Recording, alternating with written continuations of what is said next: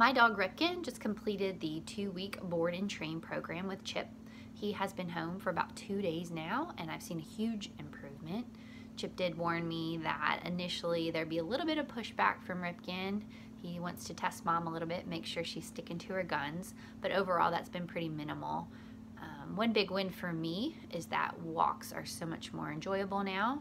Ripken's about 90 pounds and he's very muscular, so in the past he would just kind of pull me wherever he wanted to go. So walks were more of a workout than a leisurely activity, so that's been a huge relief for me. Another thing I've noticed is Ripken has in the past always wanted to run out the door anytime the door is opened. If you're trying to leave, it created some issues. You'd have to kind of fight him to stay inside.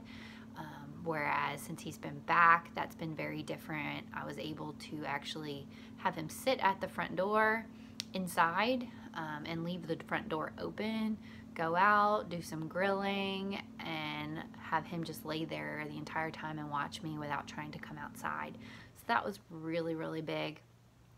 And just overall notice an improvement in just his socialization, not wanting to jump on people as much.